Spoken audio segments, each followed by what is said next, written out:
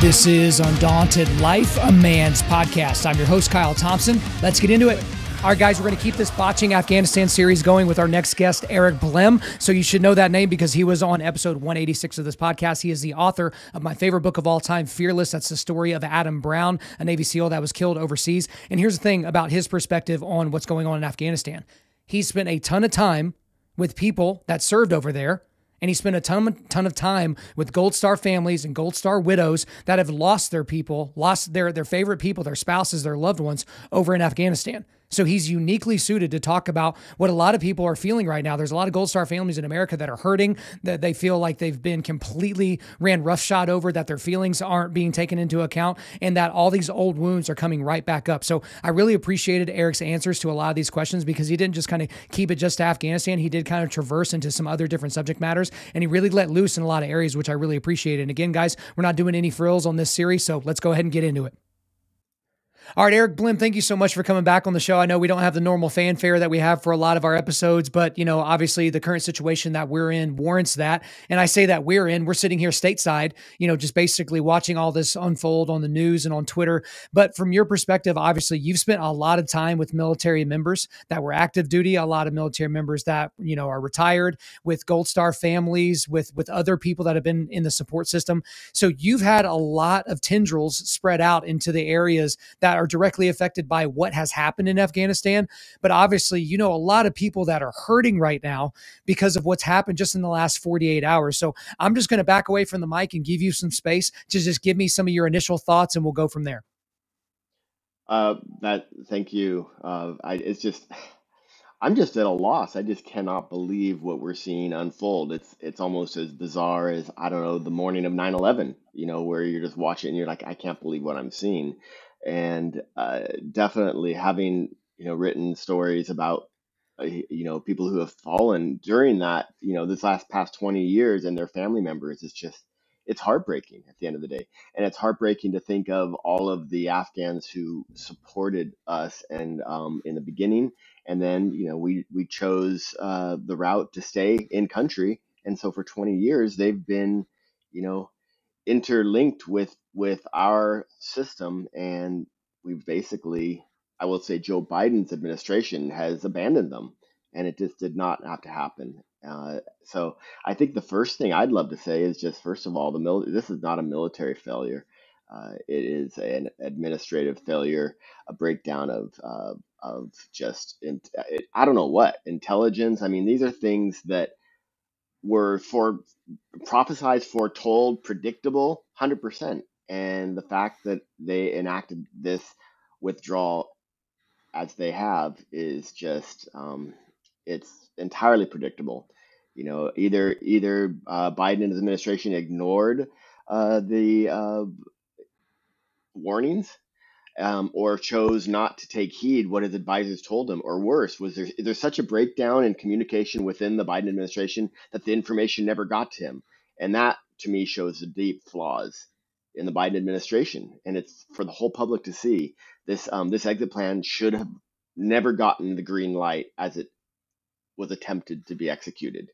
I mean, I don't know. I've been glued to the television, and it's not surprising either, as you learn. I mean, Robert Gates, who was Secretary of Defense for, you know, Bush and then also the Obama administration, he wrote, it's been quoted all over the place, probably being redundant for your listeners, but he wrote that Biden was wrong on nearly every major foreign policy and national security issue over the past 4 decades. And when they asked him when he was running for president, they asked him, is he going to be a good president? He could not answer that. He said, I don't know. And so remember, on top of that, what makes it more frustrating is, remember, not only as he orders this most disastrous exit of a military force in modern history, the one clear victory that we can look back on was following through with the original goal to hunt down and kill Osama bin Laden. who was, for some of the people that name comes up and they don't even realize that is the mastermind behind the 9/11 attacks. And Joe Biden voted against greenlighting that mission, Exactly. the Right. one the one victory in all of this. So, anyways, it's frustrating. It's not surprising, sadly, but I think a lot of us out there, you know, uh, fathers, mothers, grandparents, we're watching our grandchildren, our children go to school today. I sent off my daughter, fifth grader, today to school, and as Holly mentioned on her podcast, who she is a badass, fearlessly standing up for human rights and women's rights, especially in Afghanistan. She's there right now, and she mentioned in there how for 20 years, an entire generation, there's families have sent their daughters and sons off to school. And there's dreams, there's goals, there's aspirations of women, going to college and becoming whatever they might want to become in life. And this morning, all of a sudden, after one weekend of a horrible decision, they're not going to school. Could you imagine that? Imagine you have a 20-year-old who was born around 9/11 and is in college right now, or even a 5-year-old wanting to go off, and it's like, okay, well, your brother can go to school this morning, but you can't. And by the way, if you're going to leave the house, you're going to have to be covered or accompanied by a male member of the house, either your father or a brother. If not, you're staying in the house. It's basically COVID lockdown forever. And I just think it's just horrible, and it's yeah, I'm shocked. Yeah, I'm shocked as well. But I mean, you brought up a lot of good things there, Eric. But I mean, I forget what the actual name for this phrase is, but essentially it's don't attribute to malice what you can attribute to ignorance. But this situation and how it was handled by the Biden administration was so beyond the point of ignorant. And the buck has to stop somewhere because if you watch Joe Biden's comments yesterday at his press conference, it was egregious. It was absolutely egregious for a commander in chief to basically take no responsibility whatsoever. Because here's the thing is if you want to pass blame around, you can talk about the Joint Chiefs, you can talk about the generals, you can talk about all these different people. But apparently all those people told him, don't do this. Like, Yeah, whatever you do, don't do this. And Dan Crenshaw may have said it best. He's like, all Biden had to do was nothing. All he had to do was nothing. And this right, situation was going to take care of itself. But I do right. want to kind of key in on something that you said a second ago. I jotted down a note here. You mentioned just briefly the allies that we had there on the ground. So this is going to be the interpreters, any of the informants, any of the people that basically allowed us to help them. Currently, the Taliban reportedly is systematically going door to door looking for those people and publicly executing them. So, what are your thoughts, Eric, about because I know as an author, you take in a lot of research and you kind of coalesce everything into a narrative form, but you do understand history and how that is going to potentially have an impact on the future. What does this mean for foreign policy for the United States government over the next several decades, knowing that the Kurds shouldn't trust us, the Afghans shouldn't trust us, no one else in that area should trust us? I mean, are we a generation removed away from being able to hit the reset button here, or am I being a little bit too crazy? Well, it's interesting because in the world, they look at America as it's one. It's almost like its own entity. Here in America, we're looking at and blaming Joe Biden, and the Biden administration. We can see that this is a temporary thing, and in 4 years that could be very different. But you still have your track record in the world as America as a whole. And so, there's going to be some crossover and all that. And, those, it just depends around the world. Depends where you get your news. I mean, I'm sure, just like here in America, depends where you get your news. And I think, if anything, there's no doubt that it's not going to help us in any way. It's going to definitely harm our reputation. Um, I mean, you look at it. I mean, the Afghan people did. Um, they did fight for themselves. His whole thing was, oh, they didn't stand and fight for themselves. Wrong. I mean, I don't know if anybody watched out there the MSNBC when they were interviewing the CIA analyst who Right. just blew. Who was he talking to? Brian Williams, who That's right. basically who keyed in on the one single line that could make Biden look okay, saying, "Well, Biden owned it. He said the buck stops here," and the guy went, "No, no, no, no, no. You basically put it off on everybody else, including the Afghan army, who."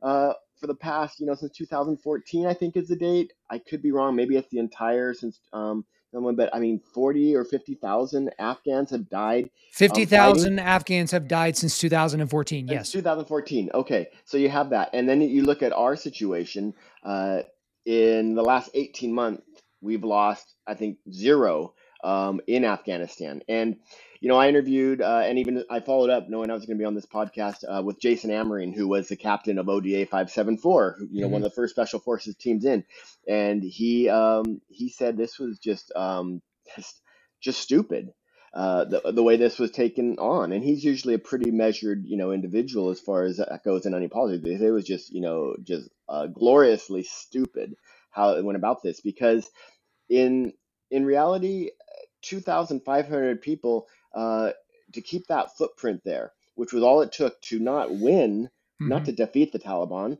but to keep them in, as it's been told, a stalemate, a tie basically, that allowed the country to move forward and have this freedom that they've had for the past 20 years. So I think a lot of people agree, yeah, we can't be there fighting a war for 20 years.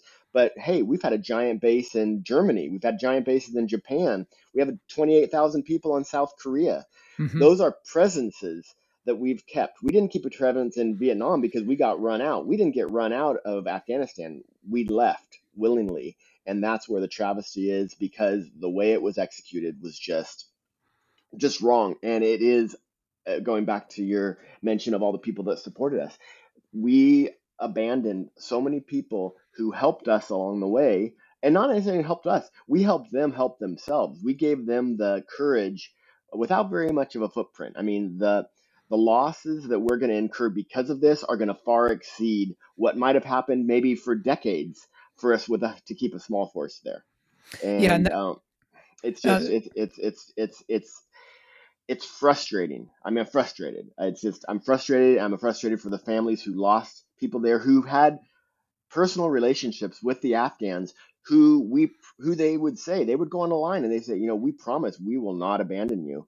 And we wanted to get them set up, but at the end of the day, that's what Joe Biden has done, and he cannot put it off on anybody. He can't put it off on Trump. He can't put it off on Obama. He can't put it off on Bush. Yeah, he inherited this, but he is executing this. All right, sorry we cut out a little bit. So for any of you wondering out there thinking that you found a Easter egg, no, we're doing a new session here. That's why he doesn't have his headphones on this time. But one thing that you talked about is, I'm not sure if you talked about this off air when you and I were talking before, or if you were talking about it beforehand, but just how angry you are at all this. And in just 30 minutes before I hopped on the call with you, I was talking to a friend of mine that said, he's waking up in the middle of the night, just angry. And we're both civilians, and we're both finding it hard to like concentrate today, and hard to like figure out where our emotions are on this. And I heard somebody, he was actually on the Dan Crenshaw podcast earlier this week. He's like, he's going back and forth between the feeling of wanting to grab his kit and grab his buddies and go hop on a flight and go over there and try to do something about it, or curling up under his bed with a bottle of bourbon. And there's kind of these warring feelings. But for you as a civilian that has spent so much time with military members and their families, explain kind of that emotion right now of kind of being back and forth between anger and sadness.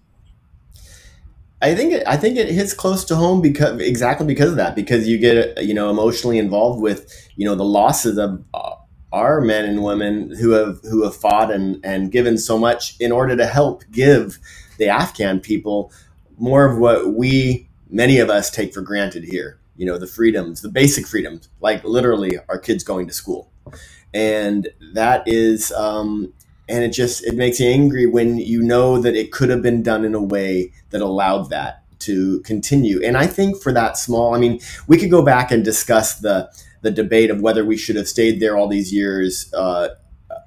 That's kind of a moot point, because the point is we did stay there all these years. We did move forward with the policy, whether you call it nation building or whatever you want to call it, that kept us there all these years. But at the end of the day, I believe that was it's because as Americans, I mean, we are decent people despite our flaws and our the fact of what's going on, the infighting that the pandemic has started, and I will say that the media fuels between all of us. At the end of the day, we want other people to enjoy the same freedoms that we enjoy.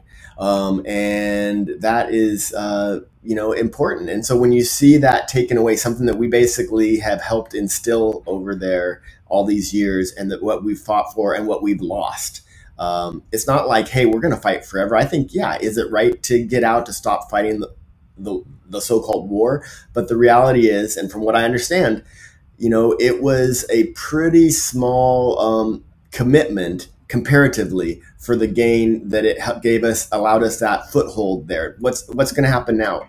Al Qaeda, other terrorist network groups, ISIS, who knows what, will move in. The Chinese will come in and mine their minerals and their precious metals and everything that they can, their oil, for their own good.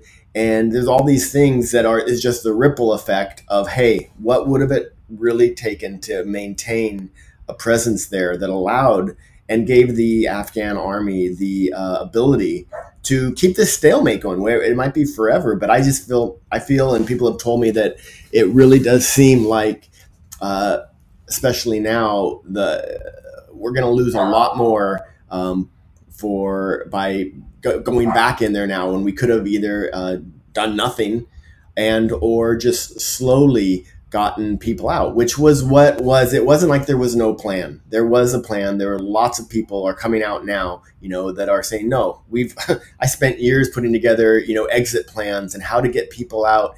And they decided to do it. And I sometimes wonder if it's because it was so close to the September 11 20-year anniversary, where Biden, delusionally thought, oh, we're going to be able to say on September 11 that we are gone and it has been a success and mission accomplished.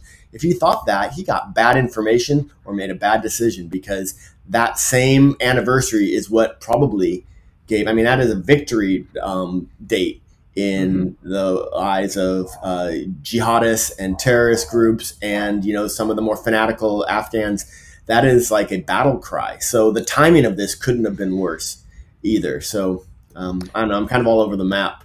But no, this is all great, because the last point that you brought up there is, who was trying to get our troops out by the 20th anniversary of 9/11 appealing to stateside? Who exactly was that appealing to? Which I think this played into, this is the latest iteration of the horrible marketing problem. I don't mean that to be dismissive of what was going on over there, but I don't think Bush, Obama, or Trump did a great job of communicating exactly what we were doing when we were doing it. And the same goes to the generals and the rest of the Joint Chiefs. But with Trump, and then on into Biden, all they had to say is, guys, this is not war in the way that you're thinking about war. This is not World War I, where we're all going to line up on either side and charge each other, or that we're just going to carpet bomb the area. That's not what we're dealing with. Because why did it take this situation in Afghanistan for the general public in the United States to know that we haven't lost a soldier in Afghanistan for a year and a half? And that doesn't make that person's sacrifice in the person's life that was lost a year and a half ago any less important. It's like, why did we continuously hear people, like even a guy that's in my foxhole, one of my personal buddies called me. He's like, well, at least these endless wars are stopping. And he didn't realize that we still had troops in Germany and in Korea and in Japan, and that we hadn't taken any of these casualties. So is it a marketing problem that kind of got us in this position? Is it just overzealous politicians? Like, everything's going bad for Biden right now. Seemingly the country seems to be in disarray. Was this some feather in his cap? Like, can you figure out maybe where the problem maybe started? I can only speculate, but I will say, and I think everybody agrees, that the Democratic side of the Democratic Party is much more effective at their getting the word out and firing up people with whether it's their message or propaganda or whatever, over the conservatives. And so if you consider that, someone might have been looking at this as, hey, we can do this. This is going to be an amazing thing that we can do. And they just, not knowing the situation at all, just the idea that, yeah, like the magazine covers blurb, we're out 20 years later and we're out, or mission accomplished. Whatever they might have been thinking. It's obviously totally misinformed and ignorant if you really look at what the situation is there, and history. We just look at history. We already knew that it's the graveyard of empires. We know this. We weren't trying to turn it into into our empire, and we weren't trying to do anything more than, I think, maintain a semblance of freedom for the average Afghan person. And at the end of the day, they totally blew it. They completely blew it. They had such an opportunity. They could have gotten out all these people I mean, I think that they've said there's a growing list. The CIA analyst said he knew of 14,000 people, and then and then Biden says, well, we've accepted 2,000. It's like, that's nothing. I mean, that could have supported, maybe the Kandahar region for if that. And it's just it's unbelievable. It's unbelievable. And I think that what's different about this situation right now is that the mainstream media can't ignore it. It's really hard for them to spin it in a way that will. It's like he's going to have to come to the reckoning of what he did, and that was my concern with this administration as a journalist, because freedom of speech and the media as a watchdog is the most important aspect, I think, of what keeps a government in check. And freedom of speech, censorship, whatever, and you could just watch it. Didn't matter what side you were on, but in the election process, in the running up to the election, the media was very much in the mass media was very much spinning everything positive and hiding things that were negative about Biden. And that didn't happen on the other side. You still heard about everything. And I guess that's what, was interesting with COVID. As a journalist, it gave me an opportunity to watch all the media, to watch CNN, to watch MSNBC, to watch Fox, and then the various online outlets. And you could look at them every day. And I did. I watched them every day. I watched the entire Republican National Convention and the Democratic National Convention. And it could not have been more different in how it was reported and their messaging and of what was reality for someone less than myself who did take the time to watch both sides, and someone who strives for balance as a journalist. And that's been lost. But in this case, it's so big that it can't be hidden. It can't be spun. And I think that it shows some people that there are deep flaws within the Biden administration, either for their decision making, the communication. Look at the chaos and they would say before that there's chaos in the Trump administration. Well, the Biden administration just created chaos. They've created chaos on the southern border. That's, it's coming up to this. The wide open borders. I have friends and contacts in the border patrol industry. They're letting anybody they want that comes to the border across without COVID testing, without any real screening. And then once they're here, then they're looking into it. And I mean, that is just, it's wrong. All countries, even countries like America that say, hey, come bring all and, make your American dream, find your American dream. Yeah. But you know what? They all do it legally. There is a process. And to show how right now, all these people who actually helped America basically proved it, and what they often do for an immigrant is they say, hey, if you serve in the military, you can get your citizenship. Well, there's a boatload of Afghans that have served America and want to come to America, and they've paid their dues and they've taken their risks and they've put their families and themselves in jeopardy for all these years, and they can't even get on a plane to get here. Yet, if they somehow could have gotten to Mexico and then the Baja Peninsula or into Texas, they could have walked across the border illegally. It just does not make sense. Yeah, there's a lot of things there that we unfortunately don't have the time to get into, but you did mention something with the mainstream media, Eric.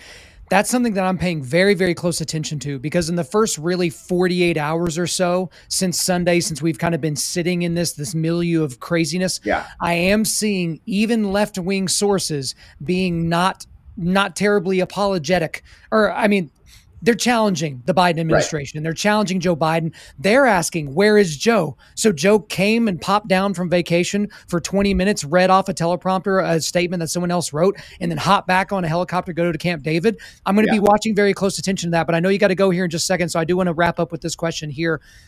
Again, you've spent a lot of time with Gold Star families, right? You spent a lot of time in a Gold Star family, which led to the greatest book, my favorite book that I've ever read, Fearless. And you spent time with these families, and you spent time, shedding tears with them and on your own, reflecting on them. So if you're a Gold Star family right now and you lost your spouse or your dad or your brother or someone overseas to Afghanistan, and now you're seeing what you're seeing now in the country, what is your message to those people? Because I'm a very pessimistic guy. I'm not super like rah, rah, it's okay, let's make it better. Especially right now, I'm finding it very, very hard to find the positive. So what would you say to those families? Well, off the cuff like this with a quick fired off question, I just have to look at it and say, hey, at a personal level, the American soldier, humanitarian worker, nurses and doctors who have gone there to help deliver babies, everything, they have connected with the Afghan people at a personal level. Adam Brown sharing, he could have brought anything, done anything, but he asked his parents to send. They asked him what he wanted for Christmas one year, and he said, "Send me shoes, little kids' shoes and socks, because a lot of these kids don't have shoes and it's cold." And he took the time while out on patrol to find kids that were wearing sandals or whatever in cold weather and put them on. So for people like Adam, Jefferson Donald Davis, and Dan Pedatory, the first special forces who were killed in Afghanistan, in southern Afghanistan, right after 9/11, they connected with the kids and the youth, and they saw what real America is all about. And that love is conveyed. And I think that, to give your life for another is the greatest deed, right? You say that for your brother, your sisters in arms, but also at the end of the day, it's what more of a humble, kind, and compassionate and brave thing to do than to look past yourself and go fight for someone else's freedom. Maybe someone who is, not from your country. That's the ultimate. And so I would say for everybody out there who is looking in disillusion at this, their sons and daughters did make a difference and have made a difference in the world. And the freedoms that they've helped to instill in the Afghans now might help give them, if there is a resistance at some point, it gave a whole generation of people a taste of freedom that they might not have had before. And I feel like that is something that can't be lost, that will need help. And again, we could have continued that into another generation or two, which could have helped even more. But sadly, it was cut short, that process. But at the end of the day, that's the families. I haven't even contacted the families because I know they've got to be hurting, and I know they're getting reached out by so many people. I'm giving them a few days before I reach out to just say, I'm so sorry what's been going on. But I know that most of them, all of them, are proud of what they did. And they're scratching their heads like the rest of us about how this all went about and how this has all gone down. It's a very unfortunate situation, but I'm glad you spent a little bit of time with us, giving a little bit of perspective on this. So even now, like, I'm getting tongue tied because I'm frustrated just like you are. I'm mad just like you are. And I can't imagine what those families are going through. And I feel like I haven't even given enough consideration to that. And so we'll certainly be doing that as much as possible. But Eric, thanks so much for coming back on. Yeah. At a personal level, they made a difference.